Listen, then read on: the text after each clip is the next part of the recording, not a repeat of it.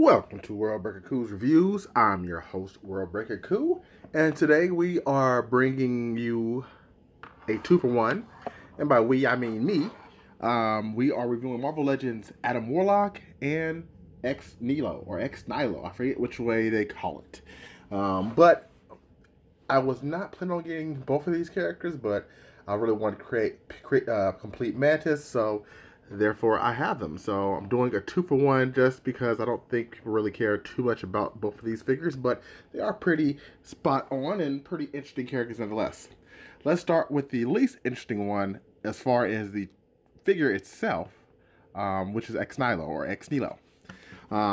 He was created by John Hickman, who had an amazing run on Avengers, my favorite run of all time. And basically, he's a very powerful character. Here's a couple of images of him in the comics. This is him, different color. He's basically like a creator. He has a sister or a wife that's like the dark side of things. I forget her name because it's been a while since I've read that book.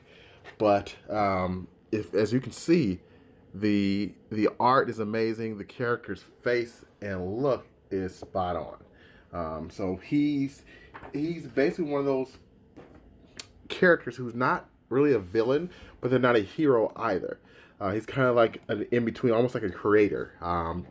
Extremely powerful. There's more than just him. There's multiple versions of this guy. But I thought the figure itself was good. Peg holes here, that's not really necessary. I forget which body he shares, but whoever has it must have a need for those 2 peg holes. I don't think it's really necessary, but the paint itself is a very nice gold-ish color. And for the head alone, it's worth having this figure because the detail, if you look there, that's a lot of detail. You know, talk about your third eye. So they really did a spot-on job with this guy, and I never thought Marvel Legends would ever do a character like this with so little, you know, of a following. I wish they would have actually included his sister in it as well, because she deserved the spotlight also. And here's a picture of her sister, just barely. You can see her right there, or his wife, I forget which one it is, right next to Hulk. So she looks, her design is also pretty cool, but it's also pretty basic, so maybe that's why they did not go with that route. Moving to Adam Warlock, let's take a look at him. Adam Warlock comes with the super original effects that no other character has in Marvel Legends. Okay, you've seen these effects multiple times, but this look and design, a lot of people are disappointed with, as it's not the classic Adam Warlock. It's more or less the Annihilation Conquest look. As you can see, that look is spot on. Here's another couple of looks too, just to kind of help you put 2 and 2 together. They actually missed a little bit of the red in the belt there after looking at it a little further. And one more look for good measure. There he is again, and there is Nova as well as Warlock. So that's pretty cool. So we've got several of those Marvel Legend characters already, so it's nice to see that keep expanding. He's on the bucket cap mode, so nothing really special here, folks. You've seen this once, you've seen it 1,000 times. I think the thing that makes this great is the paint apps. They did an exceptional job, if I can get this thing off, on the paint apps.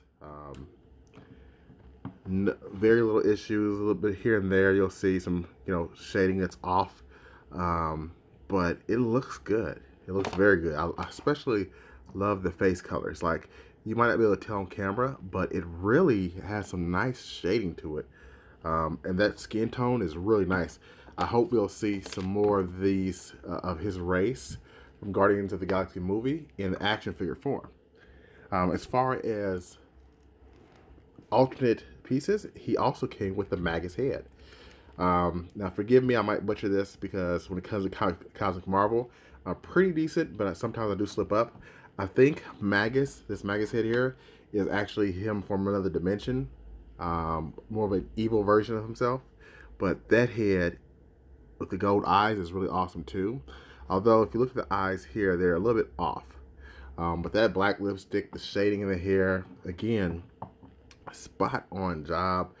They did a good job here with these figures. So, I mean, even though I don't think they're worth the full price, I definitely am glad I bought them. And I think they're worthy to pick up to add to any collector who likes Marvel Universe cosmic elements, or a Hickman's run or anything like that. So if you like those two, they're definitely worth picking up.